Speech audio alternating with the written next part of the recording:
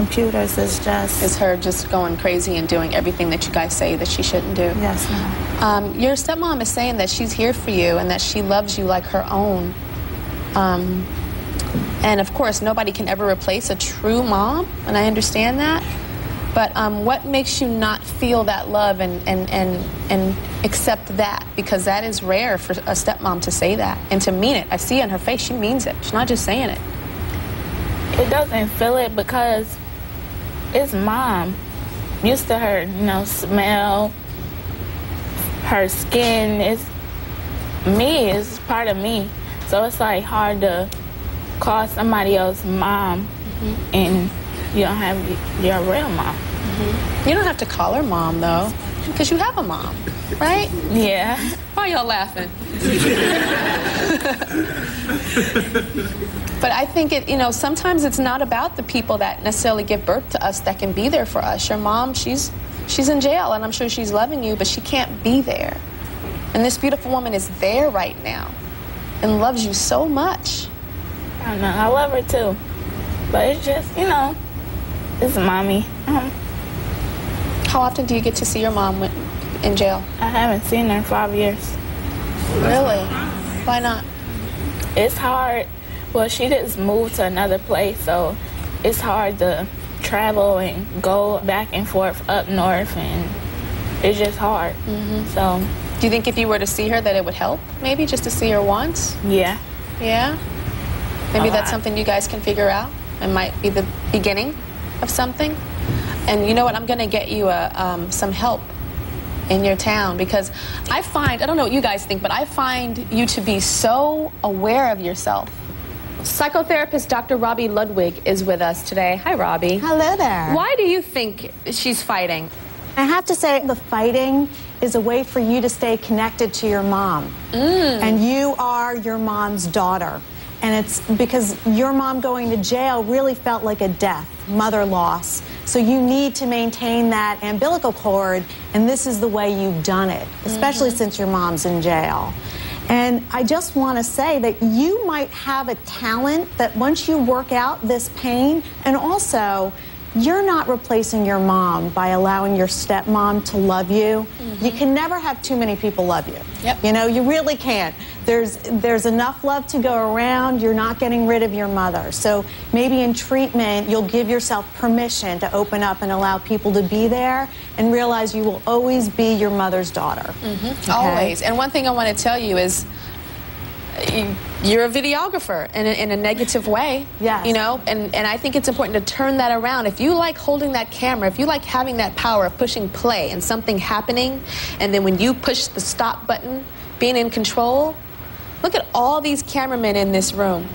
All right, we have 1, 2, 3, 4, 5, 6, 7 of them. I see you really as being a future documentarian. Exactly. You know, somebody who can...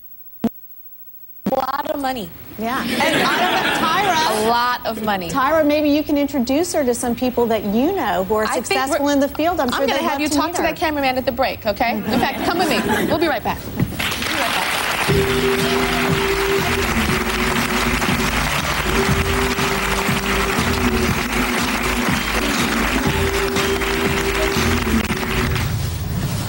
Up next, 2 girls and 1 vicious fight. What's it like living under house arrest? Do you have to wear like a bracelet on your ankle? Yeah. You do? I have an ankle bracelet. And later, this teen attacks her own sister and posts the videos on the internet. If a person's on the ground getting hit more than the person on the top, then that's the person that won. It's not funny. That's violent. In just one generation, the number of teen girls arrested for aggravated assault has doubled. More and more teen girls are resorting to violence to solve even the pettiest disputes with other girls. And then they broadcast their fights on the internet. This girl fight made headlines. And again, I have to warn you that the video is very disturbing.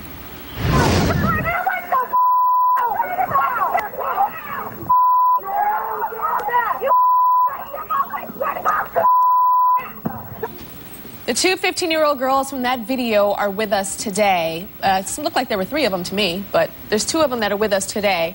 but only one of them, Kayla, is in my studio because Erica's joining us via satellite since she's on house arrest because of what you just saw on that tape. Can you imagine that, a little teenage girl on house arrest? And a judge has ordered that since their situation is so volatile, Kayla and Erica cannot be in the same room or even talk to each other. So we're going to hear Erica's side of the story first. So Erica, are you there? Yeah. You are there. Okay, so that video was really hard for me to watch. Were you the one doing the kicking? Yeah. You were doing the kicking, okay. Do you know why you did that? I did it because during the school year, she said a lot of things that wasn't true. She talked about people. She lied. She talked about my family. She called my sister a whore. And I did it because I didn't think that was right. Okay, so if something happens that I do, am I supposed to fight people? No. No? Okay. So tell me about when the detective came to your house that day. When the detective came to my house that day, he asked me to come outside. I didn't have shoes on, and he arrested me saying that I was going to JDC, Juvenile Detention Center, for a night until my hearing the next day. And how long did you end up being in jail? 12 days. 12 days in jail. And how long is your house arrest? 2 months. 2 months. And how much community service do you have to do? 50 hours. 50 hours. Okay, what's it like living under house arrest? I can't leave unless if I'm approved by CCJ, Center for Community Justice. I can't leave unless if I'm approved and I have a certain amount of time to be gone for, and I have to be back by a certain time. Do you have to wear like a bracelet on your ankle or anything like that? Yeah. You I do? have an ankle bracelet. So it's like you're a criminal. And how old are you, 15? Yeah. Do you regret what you did?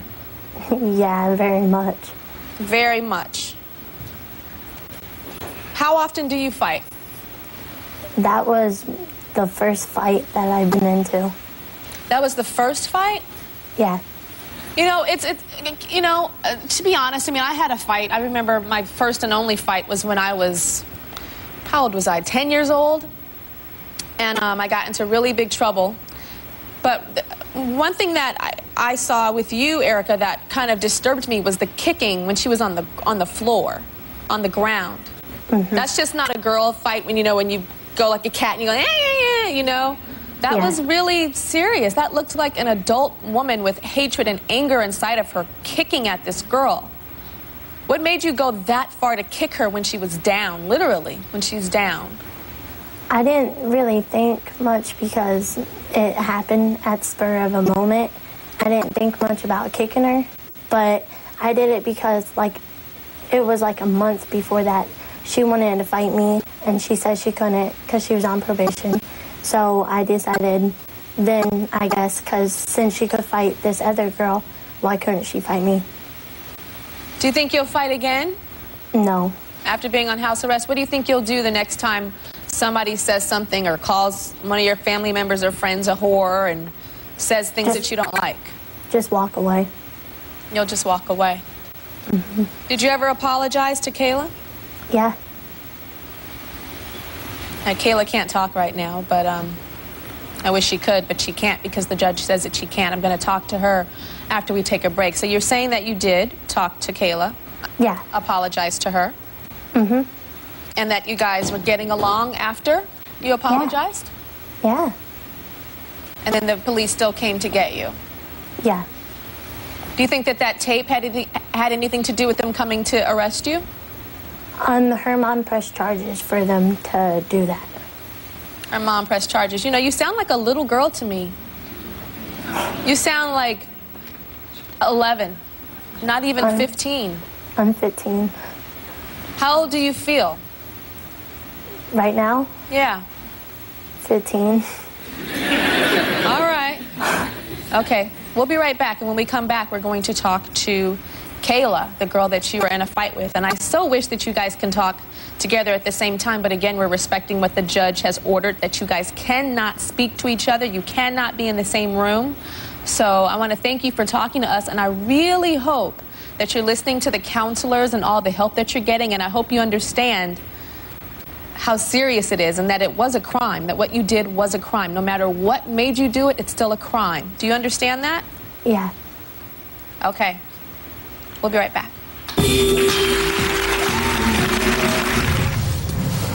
Up next.